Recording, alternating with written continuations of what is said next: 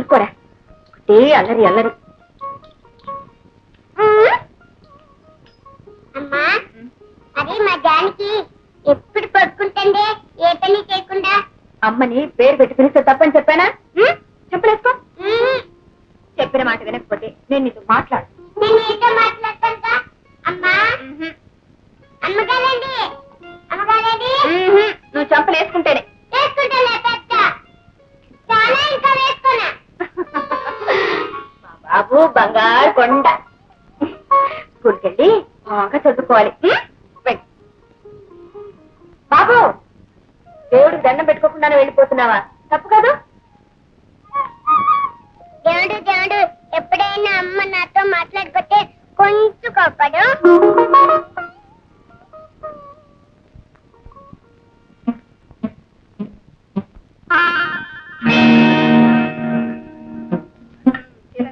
ఏమిటి అలా చూసి చూసి వేస్తావు? ఇంకో చెప్తి తినండి. నా మొహం అంటున్నాను రా. ఇదిగో మీ నాయనమ్మ ఓడొక్క పెట్టి ఇంకోడొక్క మాడుస్తుంది. నేను పెట్టబట్టి సరిపోతుంది నాయన, లేకపోతే మీ తాతయ్య బల్లలు కుర్చీలు కూడా తింటారు.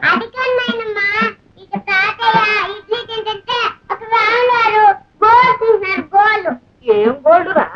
రాములు వారు గోళ్ళు తింటున్నాడు రా. ఏమిట్రా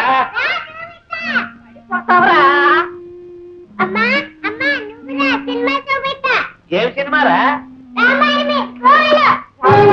ఇంత లేవు నన్నే తప్పు పెడతావా?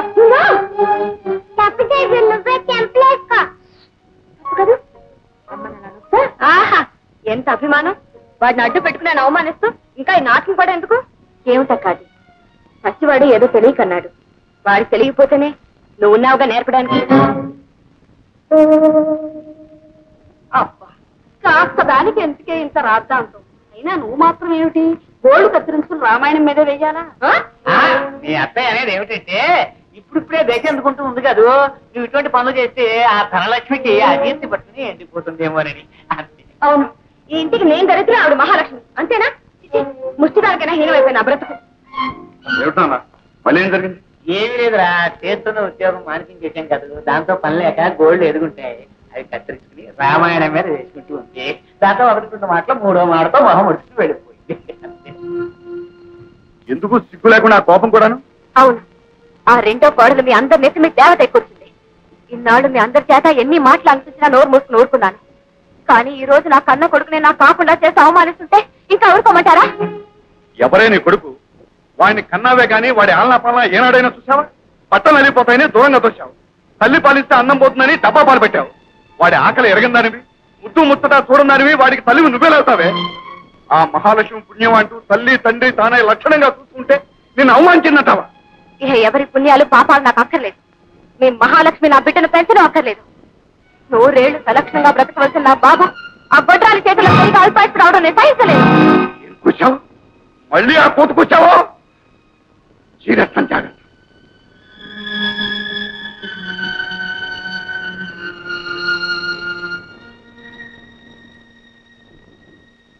నూరేళ్లు సలక్షణంగా బ్రతకవలసిన నా బాబు ఆ గొడ్రాలి చేతుల్లో సరిగా అల్పాయిస్తూ రావడం నేను సహించలేదు.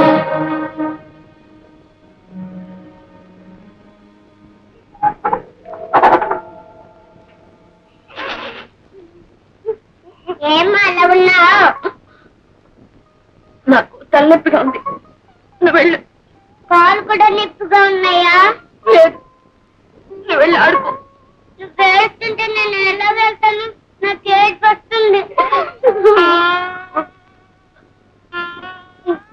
నీకు ఏడుపు వస్తే అవతలికి వెళ్ళాడు. వెళ్ళు బాబు, వెళ్ళు.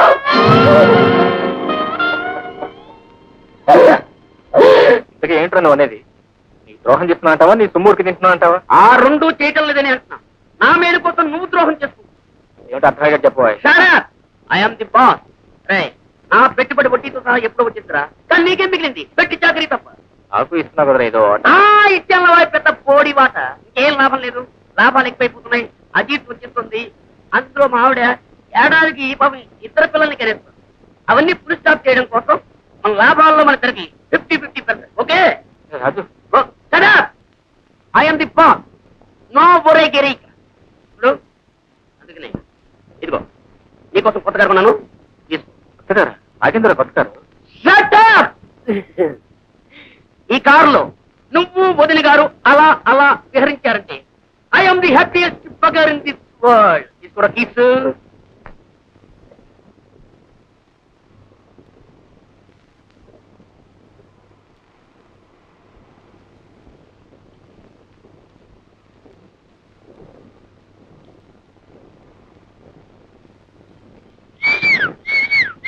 లక్ష్మి, లక్ష్మి, ఈ శవాని కోసం తీసుకొచ్చాను కొత్త కారు.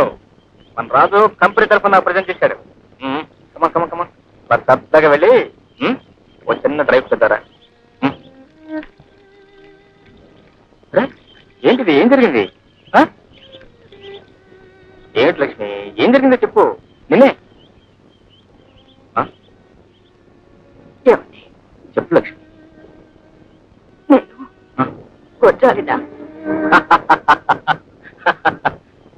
అయితే లాభం లేదనమాట. సంవత్సరం జరుపుకున్నారే మనకెంతమంది పిల్లలు కావాలో చెప్పు. 2, 4, 6? అది కాదండి, పిల్ల పాప లేని వాళ్ళు బాబుని పెంచకూడదా? ఎవరన్నారు? అక్కయ్య. పెళ్ళై ఇన్నేళ్ళైనా ఏ జంజాటం లేకుండా హాయిగా తిరుగుతున్నామని అసూయపడే అమాయకుడు ఆ మాటలేం పట్టించుకో ప్లీజ్. ఏమండి, కొట్టాలు పెంచిన బిడ్డ అల్పాయుష్కుడు అవుతాడట, నిజమేనా? లక్ష్మి, ఎండిపోయిన చెట్టేనా నీ చేత్తో నీళ్లు చిలకరిస్తే చిగురించి 3 పూలు 6 కాయలుగా రాణిస్తుంది. అలాంటి చల్లని మనసుతో నువ్వు పెంచుతున్న బాబు అల్పాయుష్కుడు ఎలా అవుతాడు? వాడికేం భయం లేదు, వాడు చిరంజీవి. సరే, అదంతా వదిలేద్దాం. ఇవాళ చాలా మంచి రోజు. మేము మీకు కొత్త కారు ఇస్తున్నాం. మరి మీరు మాకేం ఇస్తున్నారు? నేను చెప్పనా? సరిగ్గా ఈ రోజు నాటికి ఒక తగ్గుకుంటు లాంటి అబ్బాయిని ఇవ్వాలి.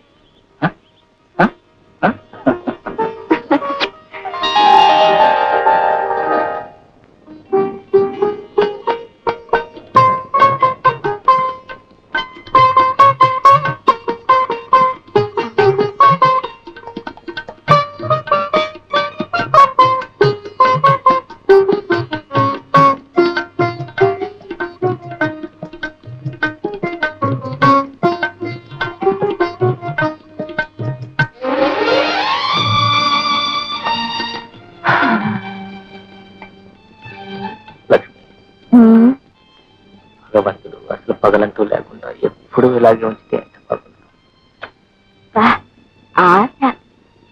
ఆశ కాదు లక్ష్మి, పొద్దున్నే లేచిన దగ్గర నుంచి మళ్ళీ పని పాట డబ్బు సంపాదన. సరే, చెప్పడం మర్చిపోయాను. రేపు నేను బెంగళూరు వెళ్తున్నాను. మళ్ళీ ఎప్పుడు రావడం? పడుతుంది 1 వారం రోజులు. ఈ డబ్బు సంపాదనలో పడి కొన్నాళ్లకు నన్ను కూడా మర్చిపోతారేమో. అసంభవం లక్ష్మి. తొలిసారిగా నిన్న కొబ్బరి తోటలో చూసినప్పుడే ఎవరో పాత చుట్టాన్ని చూసినట్లు అనిపించింది. ఎన్ని జన్మల బంధం ఇది. నిజం లక్ష్మి, నేనెప్పుడూ ఆ భగవంతుని ఏమని కోరుకుంటానో తెలుసా? నా లక్ష్మి, నా జీవన జ్యోతిని నా నుంచి దూరం చేయొద్దు అని. మమ్మల్ని ఎప్పుడూ ఇలాగే ఉంచుతుంది. ఓ సుందరముఖి, నా యందు దాక్షిణ్యం అలంకరించుకుని ఇంకా అలాగే కూర్చున్నారేంటయ్యా? గుడికి రావడం లేదా? ఇవాళల్లా ఉపవాసం ఉన్నానా? ఆ జనంలో నిలబడే ఓపిక అస్సలు లేదే తల్లి. సరేనండి. రైట్, ఎక్కడికి రా? అమ్మతో గుడికి వెళ్తున్నా.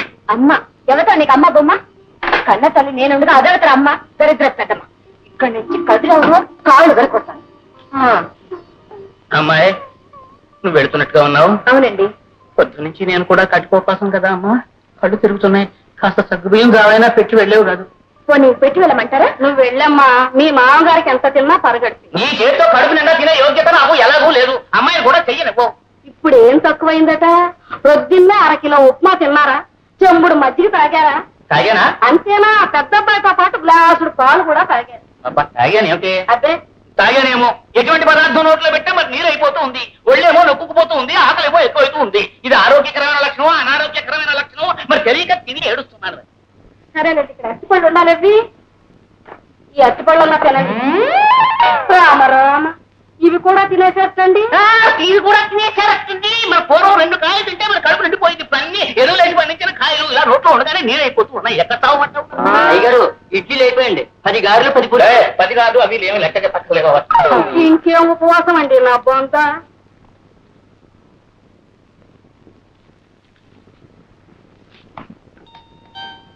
ఏమిట్రా ఏమిటి?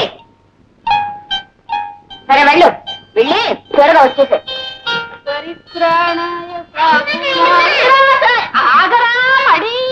ఏమిటిటా?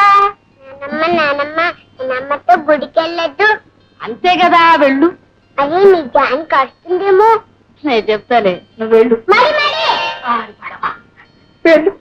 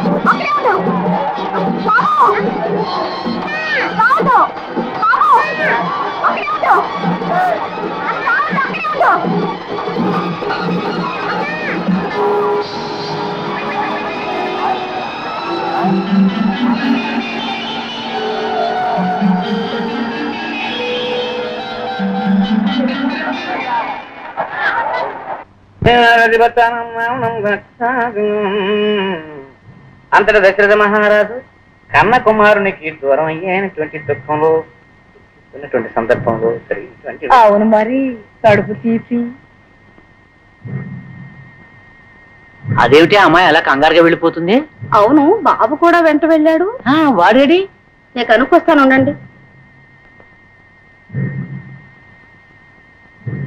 ఏమిటి లక్ష్మి, ఎందుకలా ఉన్నావు? అసలు ఏం జరిగింది? మాట్లాడలేదే? అలా చూస్తావేమిటి? బాబు నీతో గుడికొస్తానన్నాడు, రాలా? అయ్యో రామా, మూగదాళ్ళ మాట్లాడవేమిటి? అసలు ఏం జరిగింది? ఏం బాబు ఏమిటి?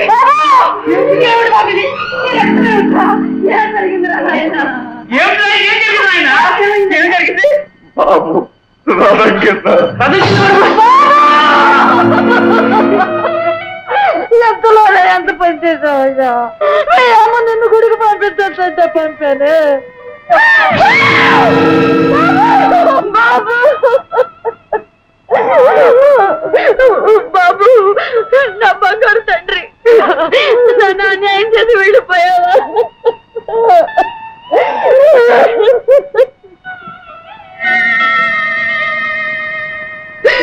నేనెంత పాపిష్టి దానత్తయ్యా.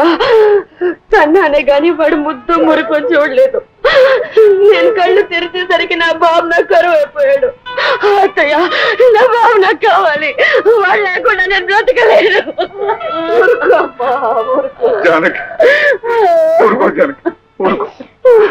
కన్నీళ్లతో పోయిన వాళ్ళను తిరిగి తీసుకురాలేం కదా. మీరే నా బిడ్డను చెప్పారు. కొట్రాలు పెంచిన బిడ్డ కలకాలం బ్రతకదండి అంటే విన్నారా? ఆ రాక్షసు నా బిడ్డ పరిచి ముచ్చు దేవత వచ్చింది, పోయింది. బాబు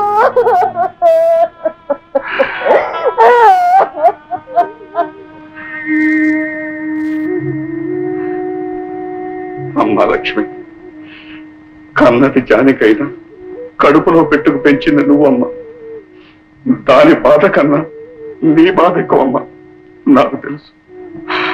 చూడు, కడుపు కోతతో అదనే మాటలు పట్టించుకోకమ్మా. నా ముఖం చూసి దాన్ని క్షమించు తల్లి. ఇది దైవ నిర్ణయం.